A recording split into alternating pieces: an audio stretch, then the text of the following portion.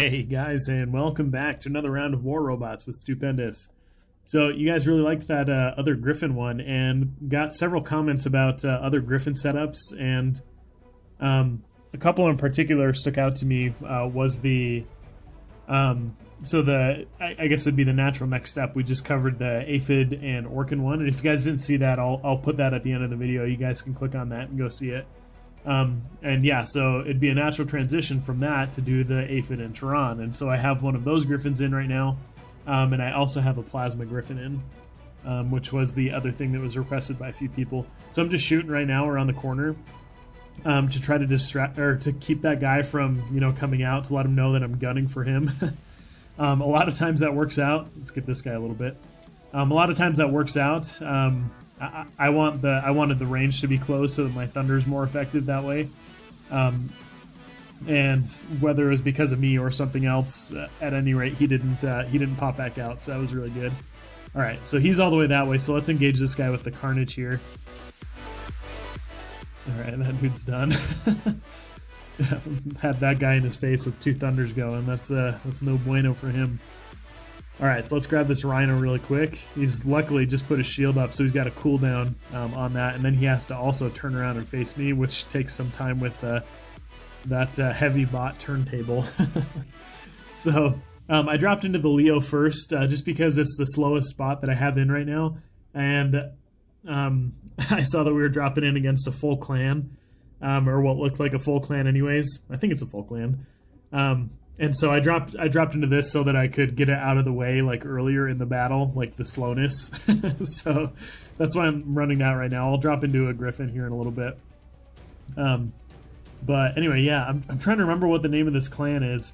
Like, I think I always used to think it was the Monster Clan, but I'm pretty sure it's not. I think it's something else. So we'll have to check at the end of the video.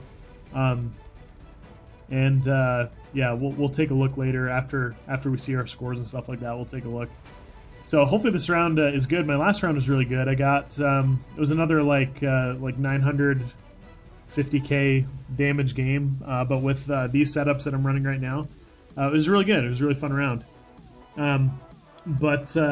Yeah, so I usually record. You guys know this, but I usually record 3 videos in a row, with you know, commentating while I'm playing and stuff, and I take the best of the 3. So this is number 2. Hopefully it turns out. We're struggling to hold beacons here, so I want to get in here and take the jump. So see those aphids coming. Yeah, I want to get in there and take the center beacon, but it's too well surrounded right now. There's no point, especially with that guy right there.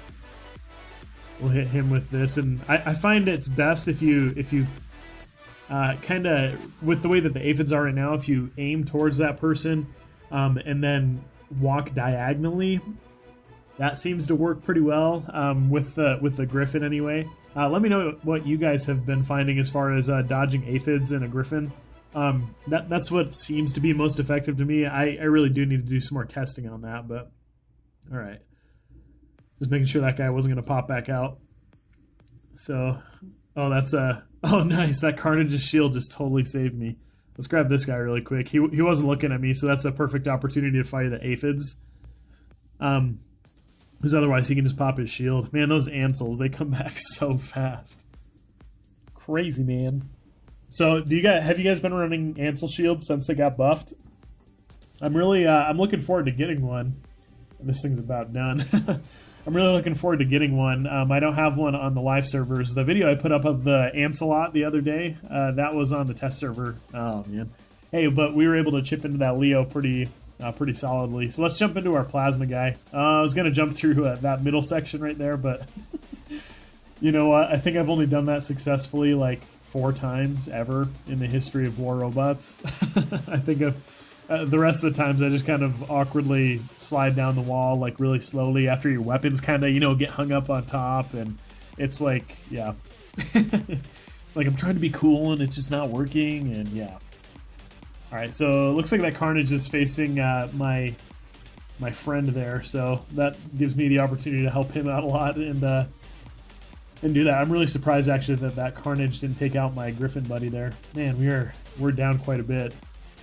That guy looks like he he had to step away from his device or something like that. So we'll take the free damage, but more than that, I mean, you don't want this guy coming back like when you're not, you know, thinking about him and stuff like that. So it's still important to clear him, even if he's not doing anything. He could become a threat at any time. So that's why I bothered with that. And there was no one else to shoot at the moment. So why the heck not? You know, get him off the field. All right, this stalker. Let's see if we can get him as he comes over the hill. Without, oh, never mind. He ran up the hill there. We were on the same plane there for a second, so I thought maybe I'd get him there. So something else, I don't know if you guys have been, like, noticed, like, when I'm playing, and you guys probably do this too, but when you're shooting at somebody, just, you know, you get used to how much it's going to take them out, as far as dumping ammo into them. And, like, with that stalker, there's no reason to fire more than once, like, so I just tapped the red button to take him out. There's really no reason to do any more. So let's grab this rhino, and then I really want that side beacon. He's not facing me right now. Oh, he's facing me now. So I'll jump and avoid his rockets. Yeah, that worked out. So that's cool. So yeah, this Griffin, I think a lot of people probably would have jumped out of it. Like even if it has all 4 weapons, I think a lot of people jump out of their bots when they get low health. You can still really do a lot, and you can still, I mean, even if you don't do any more damage, I think this is an Ansel here, yeah. Even if you don't do any more damage with your weapons, you can still be a distraction on the field and pull people different ways and stuff. So I think more often than not, it's beneficial to stay in your bot. But you know, obviously that's up to you guys and in the situation you're in and stuff like that. I definitely jump out of mine sometimes. But yeah. So let's move up. We'll help my teammates take out this Raijin right here. Oh, maybe we should head into center. I've got a couple teammates there. I think they've got that. I see his health draining. Yeah, I'll just head over and take care of the Raijin. We might be able to bring this back. So they've got 2 guys down. I think one of those guys is that guy he was AFK over there. So, or AF touchscreen. So let's okay. So we're in good range here for this guy. So that Ansel, remember, that's going to cycle every 2 seconds. It's going to pop back on. So just yeah, friendly neighborhood reminder there. And those legs are so big, like you can't even get in that close in a in a Lancelot. All right, so let's see what these guys are. So they've got those ranged guys just standing up there on the top. I mean, you know, honestly, they can't really do too much else against all the close range stuff that we have. Looks like that Carnage is going to streak for our beacon over there, but we've got 4 beacons right now. We made a pretty big comeback there. That was pretty awesome. I think I saw a Trident's going by, so this is a Fury, I think. Yep, Fury.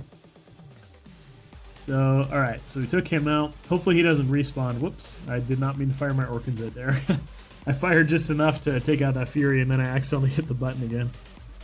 Alright, so this is great. This is good free damage here. This feels like it was probably a pretty high scoring round. And man, I'm happy that we're able to make a comeback here. These guys, I think they ran out of their bots, their close range bots early on in the game, and so they ended up there at the end just standing back, not able to really do too much. So let's take a look. Oh, dang, nice. That's getting pretty close to my high score. That's pretty good. So, and 4 beacons too. We made a pretty good comeback there, and we had that other guy on my team that had 4 beacons too. Hangman, that's what it is. I just saw it on the other screen, so we'll just back out here. But yeah, Hangman.